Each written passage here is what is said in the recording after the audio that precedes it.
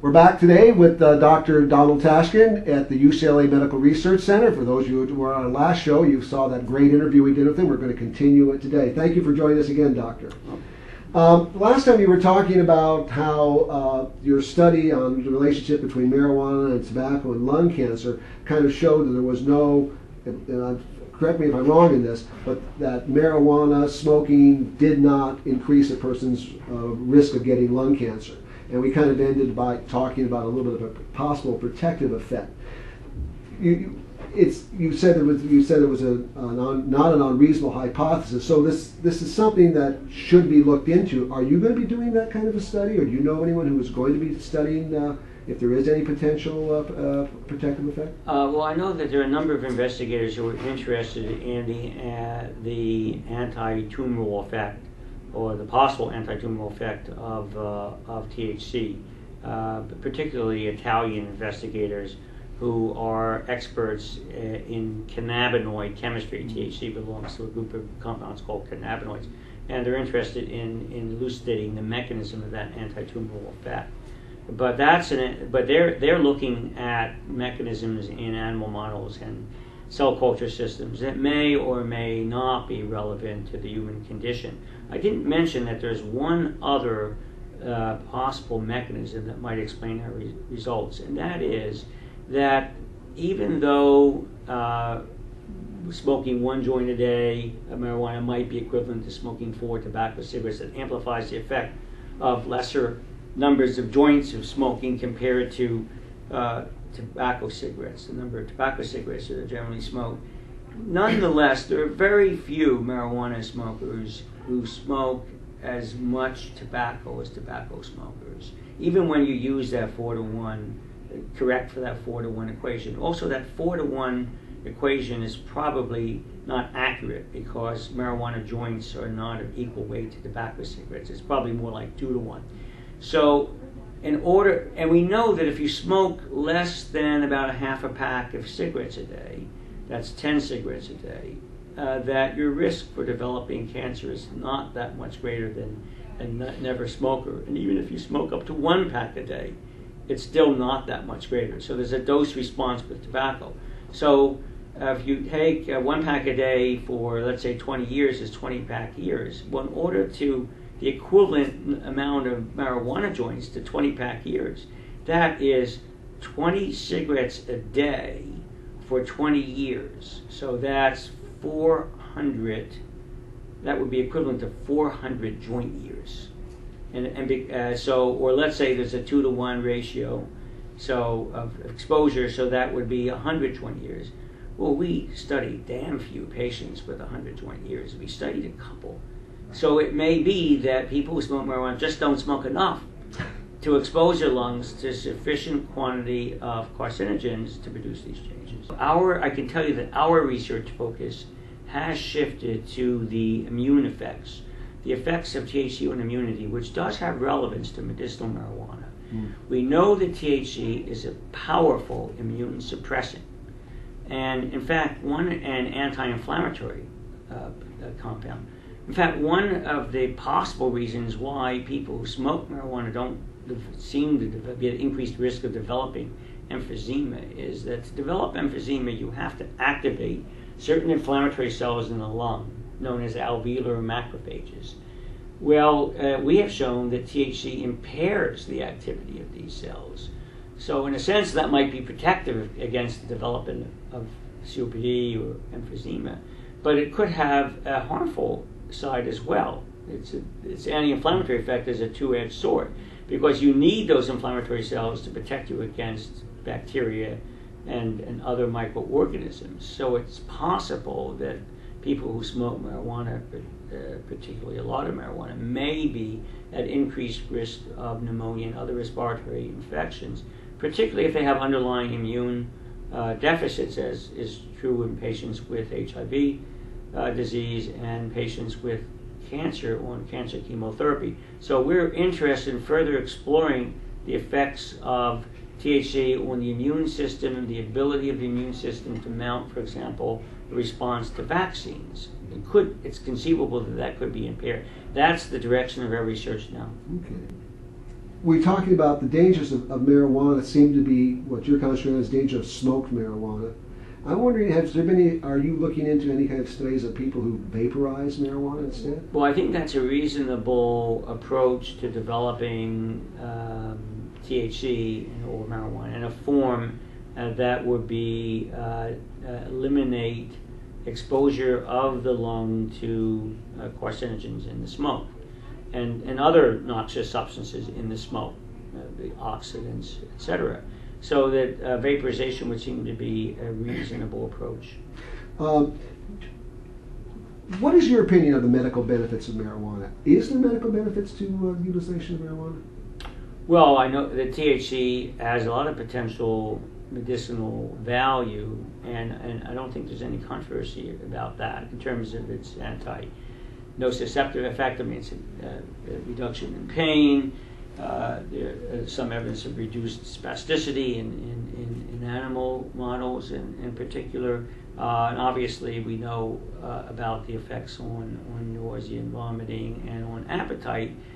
And THC is approved for use, as you know, in maybe a form that's not that agreeable as a capsule. I think Marinol is a capsule. Yes, it is.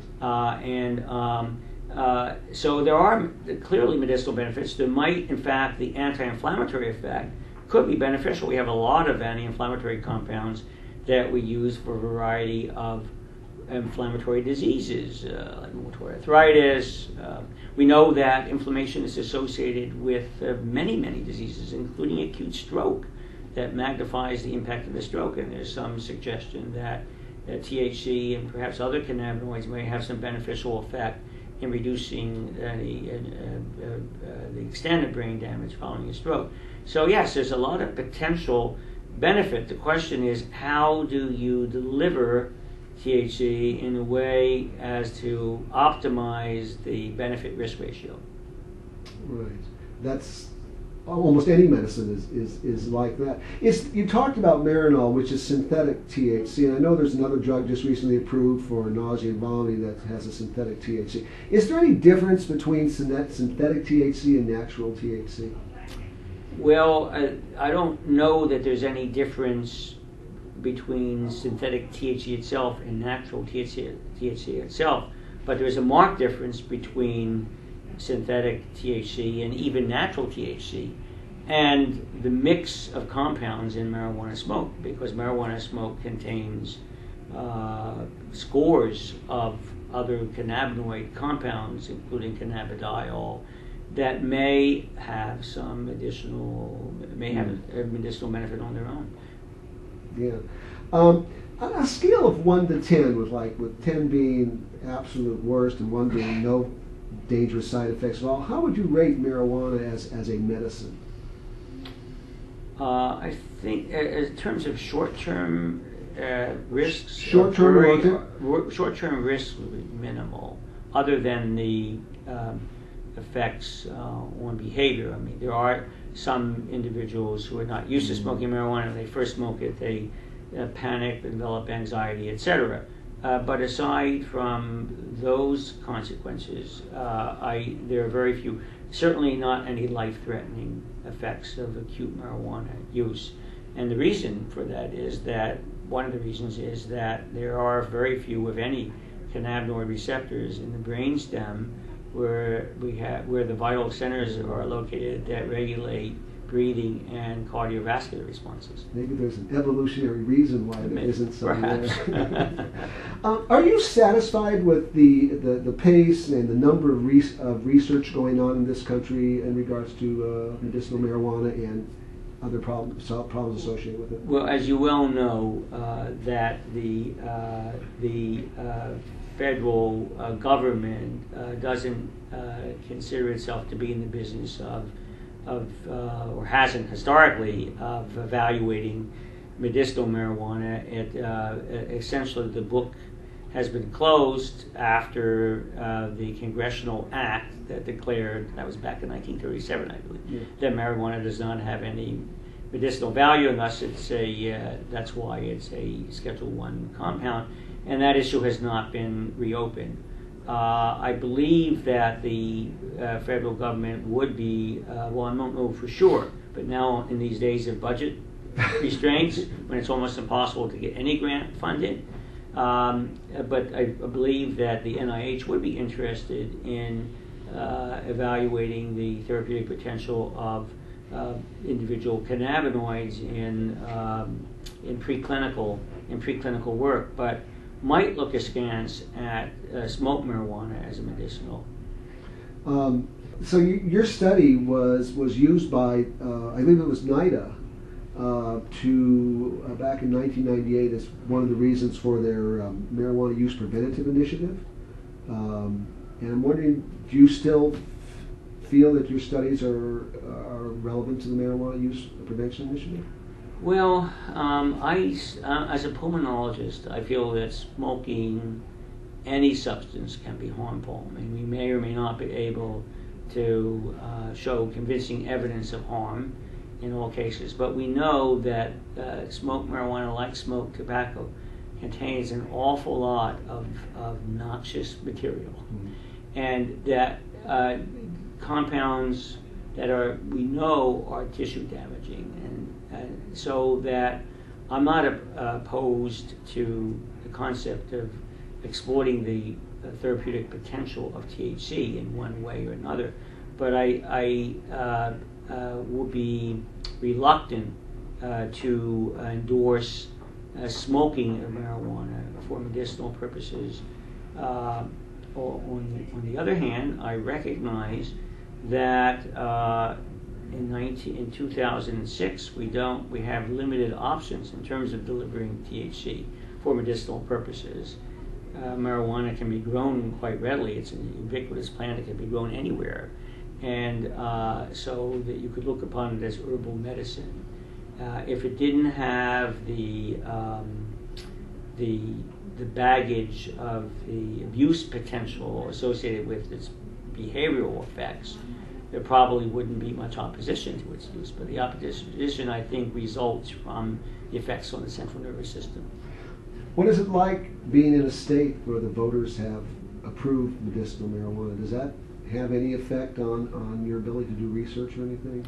No. As a matter of fact, I still have to go through the same regulatory hoops that any investigator does in any state, which means you need to get funding usually from the National Institute on Drug Abuse, but in California, there was a California, forget what it was called, it was a California initiative that set aside some funds for research in medicinal marijuana. That has stopped, mainly for budgetary reasons, I think, rather than for political reasons, although I can't be entirely sure of that. Of course, there was a change in the governorship. Right. But other than that program, it's mostly the federal government. You have to get approval from the Drug Enforcement Administration to do any studies involving administering marijuana for any purpose, whether it's for medicinal purposes or to evaluate harmful effects.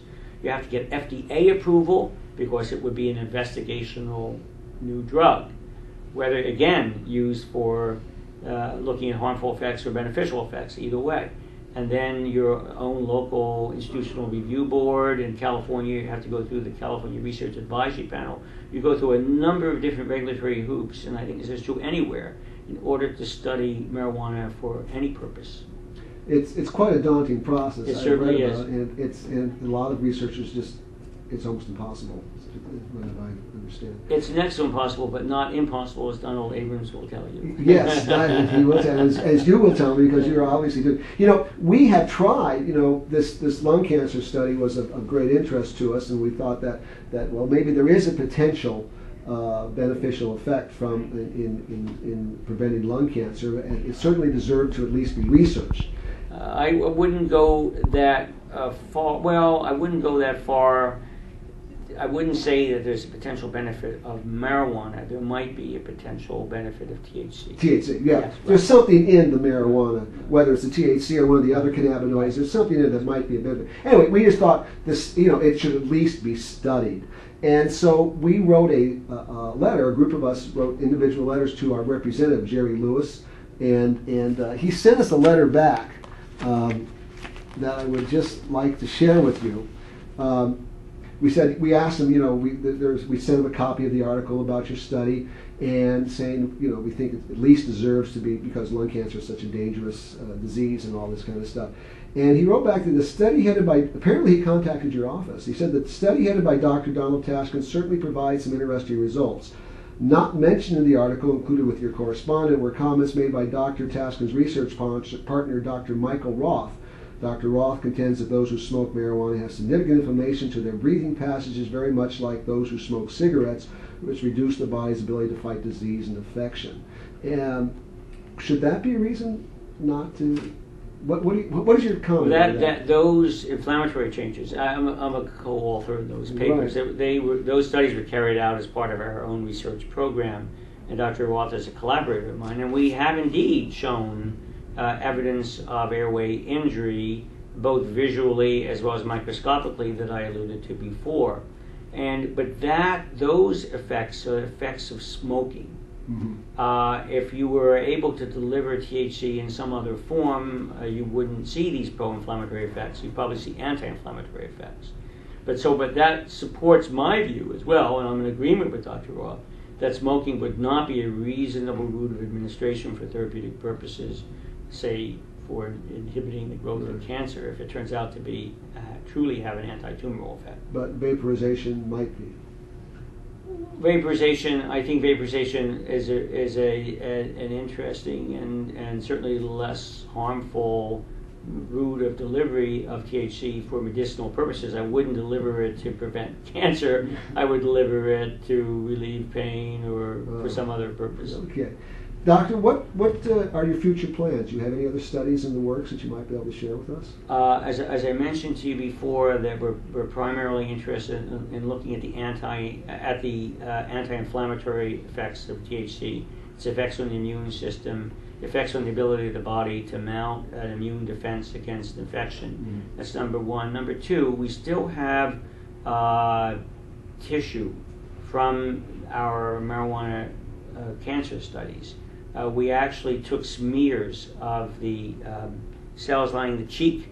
These are buccal smears, and from which we can isolate DNA. We have isolated DNA, and so we're looking at genetic susceptibility to cancer. So if you look at risks in subsets of our population for developing cancer, mm-hmm. those who may have more or less susceptibility, we might find different results. We're also looking for possible effects of smoking on alterations in the genetic material. So that work is proceeding as well as the work on the immune system. Well, it sounds like you have your work cut out for you. One last question, and this is kind of an overall thing.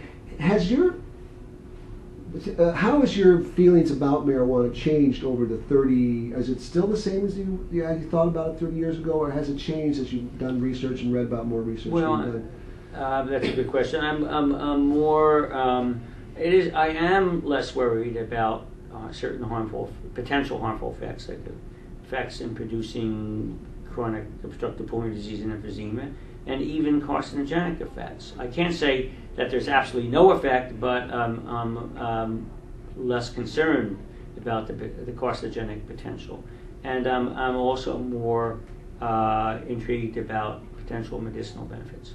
Well, Dr. Tashkin, I want to thank you for taking the time. You've been the most enlightening interview I think I've done in all the shows. So thank you very much for joining us today. And if you have any questions, give us a call. We'll be glad to answer them for you and provide you information about our program. Thank you very much.